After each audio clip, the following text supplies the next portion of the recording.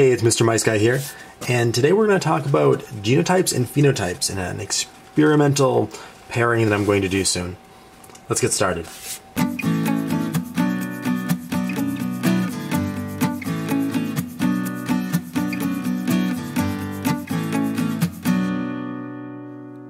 So, maybe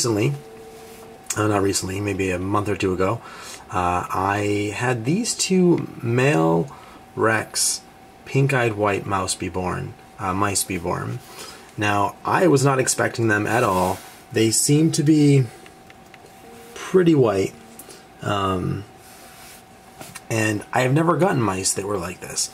So when they're like this, they're called PEWs, or pink-eyed whites. But the interesting thing is that when you have a mouse that's pink-eyed white, you don't really know. Oh, he's trying to bite me. You don't really know what's causing the appearance. So the first word here is phenotype. So the appearance of the animal is what their phenotype is. So their phenotype is pink-eyed white, but their genotype refers to the actual DNA code. And we don't know what the DNA code is for these guys. It's possible that they just have the gene for albinism, where they just have two copies of that gene that would make them completely albino.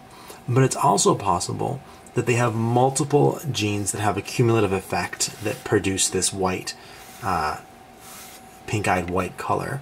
And I don't know which is at play. It could be that my mice have a albino gene floating around, and it could be that there's just enough of these dilution genes that I happen to get some pink-eyed whites. And so what I'm going to do, that one wants to rip my arm. So what I'm going to do is I am going to purchase a pink-eyed white female from the pet store. No, she won't be best quality, but we're going to do this pairing as an experimental pairing.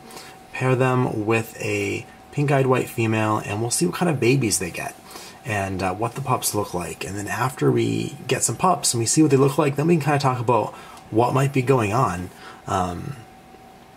Because I don't really know what'll happen. It'll be interesting. It's possible that we could do this and we'll get all pink-eyed whites. It's possible that we could get a bunch of... These guys keep nibbling on me. What is going on? No, don't nibble. No, nibbling.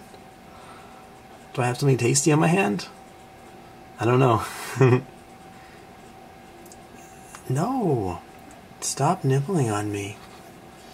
Yeah, so I really don't know what's going on with them. But after the pairing, we should know or have some more insight about what's going on. And actually, I'm looking in the camera here. One of these guys looks a little more yellow. This one here looks more yellow to me. I don't know if you can see that. He looks like a little bit yellow, like an off-white. Maybe not. I guess he doesn't look that way anymore. A second ago he did. But yeah, as soon as I get the female, I might pick her up tomorrow if I can find a pink-eyed white in the store, and I will get started on that as soon as we can.